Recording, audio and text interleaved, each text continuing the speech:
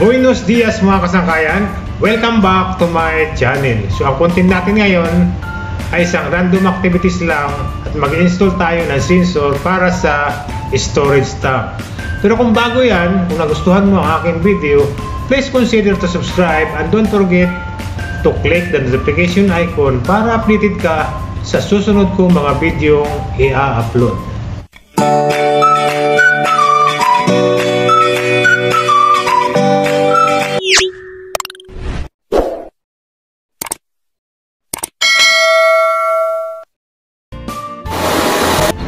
Sana may nakuha kayong idea dito sa ating content ngayon. Dahil dito sa aking channel, lamang ang may alam.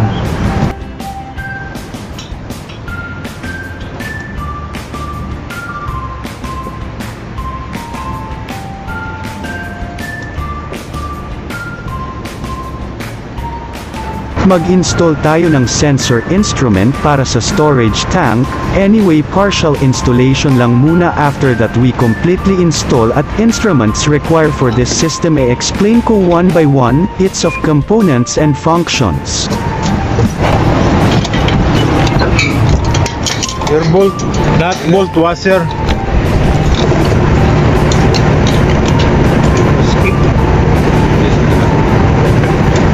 This line, this one here.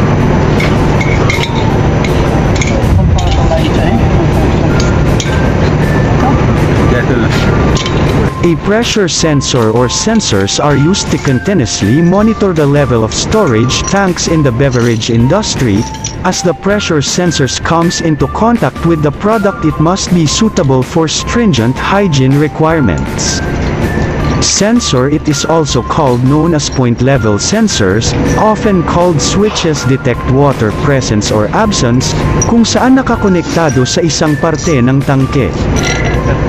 The purpose of water sensor is to detect the presence of water and when placed in location where water should not be present or magkakaroon ng tagas or leakage, ang isang tangke maaring nakakonekte sa isang Wi-Fi or panel to send an alarm and notify.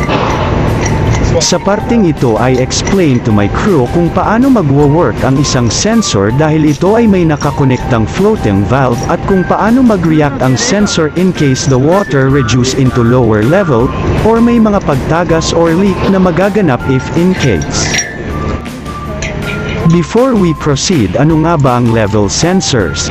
Dahil ito ay magkaiba sa tinatawag na water sensor, ang level sensor is a device kung saan dinisenyo para mag-monitor or pagmimentina in other terms, at pagsusukat ng isang liquid na pagkaminsan maaring mag-measures ng solid level.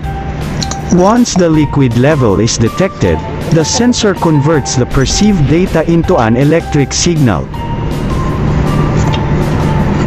Dito sa isang parte ng storage tank kung saan nag-install tayo ng water sensor, meron ding isang instrumento kung saan ang layunin ay to keep an eye your water level. Ang sistemang ito ay automatically control pumps and other devices to reliable control level. Ang tawag sa instruments na ito ay water level control system.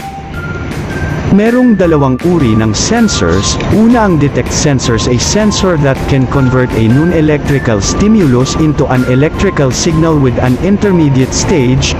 Example, thermocouple, ito ay mula sa temperatura convert to voltage. Pangalawa, indirect sensor, a sensor that has multiple conversion steps to transform the measured signal into electrical signal. There are lots of types of sensor which usually used for and 5 basic types of sensor as well. Commercially used water level indicator, first captive, second ultrasonic, third frequency guided wave, fourth GWR, lastly pressure transducers. Each of these commonly used indicators have benefits and each has its drawbacks. Drawbacks na ang ibig sabihin ay converter to identify either locate. The main or key advantage if you are using sensor, it's include improved sensitivity during data capture, almost lossless transmission and continuous real-time analysis, real-time feedback, and data analytics services, and ensure that processes are active and executed optimally.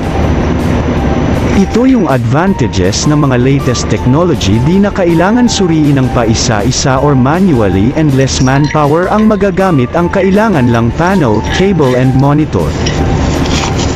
May dalawang pinakamahalaga requirements for using sensor. The basic requirements of sensor are range. It indicates the limit of the input in which it can vary.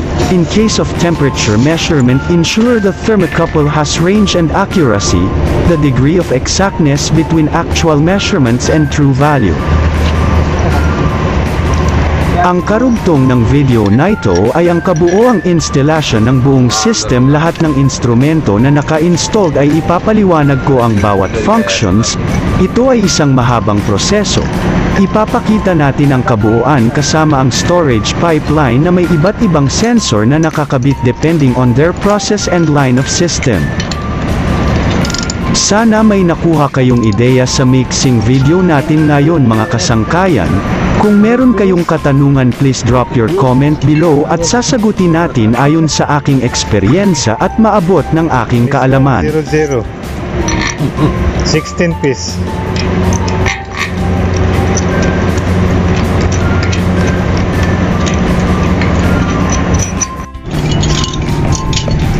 Buhay yung mga kasangkayan na lang dito na lang. Pero bago yan, maraming salamat sa nakaabot sa dulo ng aking video. Sa muli, gracias, adios.